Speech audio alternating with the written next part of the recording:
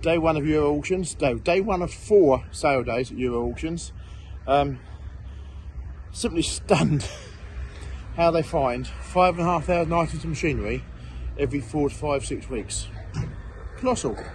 You've got to see it to believe it, really. But anyway, we're here shopping. We've also got quite a bit of machinery entered into this auction today as well. Hopefully it will sell really well. Yeah, they start selling in 11 minutes time, and when Euro Auctions say they start selling at 8 o'clock in the morning, they start selling at 8 o'clock in the morning. So let's go. It's like being in a sweet shop, isn't it? All this stuff's for sale. What do you buy?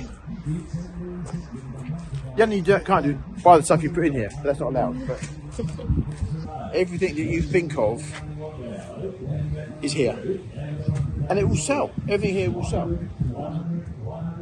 Here we have a slightly burnt out loading shovel. Not only is it a burnt out loading shovel, it's a burnt out loading shovel with no engine. Just shows you, I mean, that's cost money to bring here on a lorry, you know, and I know that it's going to be moved away again. So it's amazing. It's amazing what's here.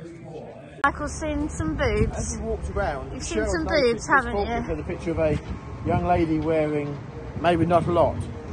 I'm not quite sure why anybody would put that on a Lindy fork truck, but there is probably 500 or 600 excavators here at Euros. If you want to buy big diggers, they don't come much bigger here at Euros than 50 odd ton Hitachi X's. So what a machine. A bit too big for a low loader though, but yeah, we'll find something smaller. Now for all the men out there who really don't know what to get their loved one for Valentine's Day, what about a pink excavator? Pink. As we walked around Euro Auctions, okay, right, we found fire engines. We've seen them before. This one actually carries a very apt message for young Harvey's mummy, right?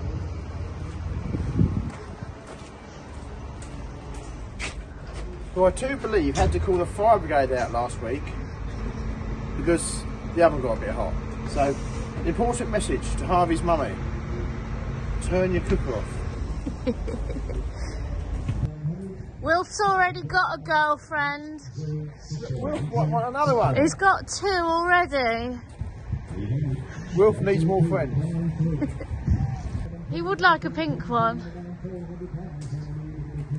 We're going on a walk around Euro Auctions. We're going to try and find some different items, perhaps that you don't normally see at auction. And this is the first thing we've come across. It's an amphibious car of some description. It's almost like a Jeremy Clarkson adaptation or whatever, but it's quite cool. Got wheels underneath, it's actually a boat. I know nothing about boats. It actually looks a bit of fun, really, doesn't it? The rear propulsion system, it just looks quite cool, really. We'll look up later on and we'll see what it makes. The amount of walking I do, I should be half the size I am. What you have to look at these things in awe, really. I think Massey Ferguson 135 tractor, probably 50 odd years old. 50, no, probably more 60 years old. I don't know where this was made. They did used to make a lot of them in Banner Lane in Coventry. Very popular tractor at its time, massively popular tractor at its time. It's been to China or the Far East. It's got writing down the bonnet there in Chinese or the Far. I don't understand that language. But it's been away. It's working life. And it's now back at Leeds in the auction. So amazing. And I wonder where his next journey or adventure in the world will be. So if the Hitachi Zaxi 520 is too big, what about micro digger? Strange thing is, these probably make the same money they did when they were sold brand new. Here's a tractor that brings back my youth, me being 54 years old. We've had case tractors. I can remember when these tractors came out. They were, the original ones were David Brown. And when that cab, the Explorer cab came out, it was luxury. It really was luxury. This is here at the auction today. It's a 2-wheel drive Pace 1494. It claims to be a commemorative edition. Obviously, I don't know how authentic that is, but could be. It looks a very straight tractor as you approach it. A lot of the cab interior isn't quite so neat, tidy. Now this certainly brings back memories of my youth. And then it's time. This tractor seemed quite big. Now, here's a question for you. Will it start? It won't start, but be interesting to see what this tractor makes, won't it? It needs a little bit of TLC. It needs some finishing off. The clock says it's got 3,700 hours on the clock. Again, no one could be able to verify that, but yeah, it certainly brings back some memories of my youth when we had these tractors. As I say, in the day, they actually seemed quite big. I'm not a county expert by any means. This is certainly an unfamiliar model that I haven't seen before, particularly fitted with a front end loader. Certainly built, strong and well built loader. Again, and a cab. You know, they often have the Duncan cabs.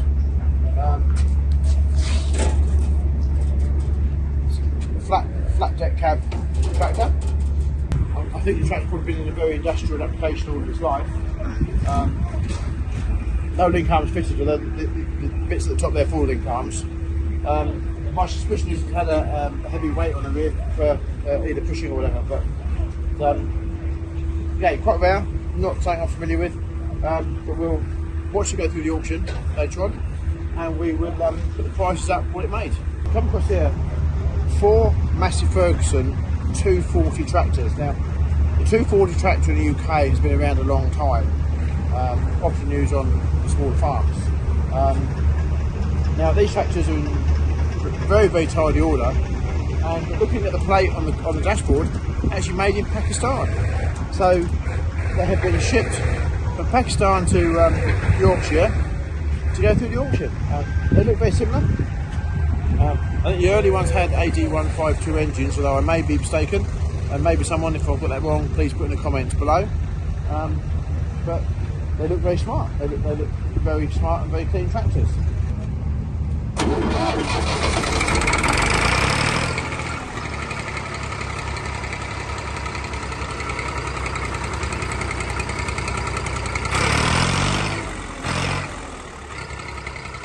It works. They've all got all under 10 hours on the clock. So whether they've been remanufactured or they are brand new, I'm not sure. But they do look quite smart. Machinery here from all over the world. This is a Morooka tractor. I'm guessing it's coming from the Far East somewhere, whether it's Asia, China, I'm not exactly sure. Certainly a crawler tractor with a difference. Probably made for small people. I don't think the Far East.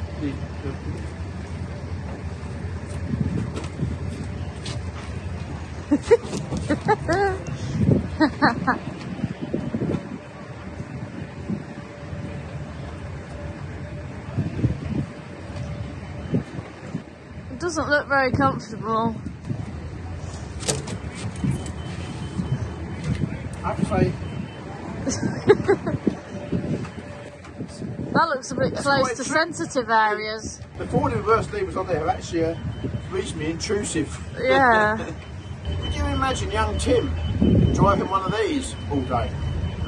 I'm not sure he'll get between there, would he? I've got to be honest, I'm more of a 560 sort of fella. Now, getting in was one thing. This may make really good television. May not.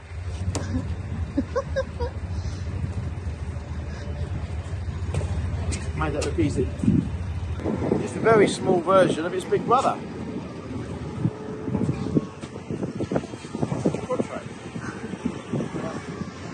This tractor's a local tractor.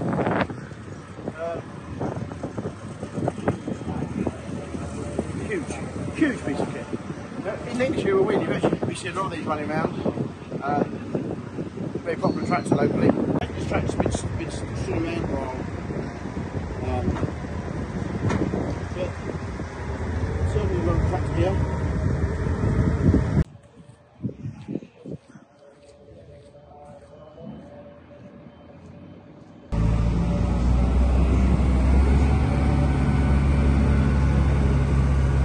We're still at Euros. A bit of follow-on from Tim's video with the Manitou. I have to say, the cab actually looks quite dinky. But now, we've got to try it, Tim. Tim is now going to try the cab.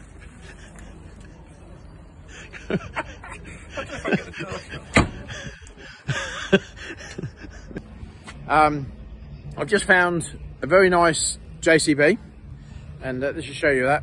A very compact JCB Lodal. High vis, nice machine, very nice machine, very good order. It is for sale here at Euros. But what we do believe is the cab is a lot wider. So I'm going to get it myself. I have to say that the cab is far wider than the Manitou. Engines, truck engines. How many do you want?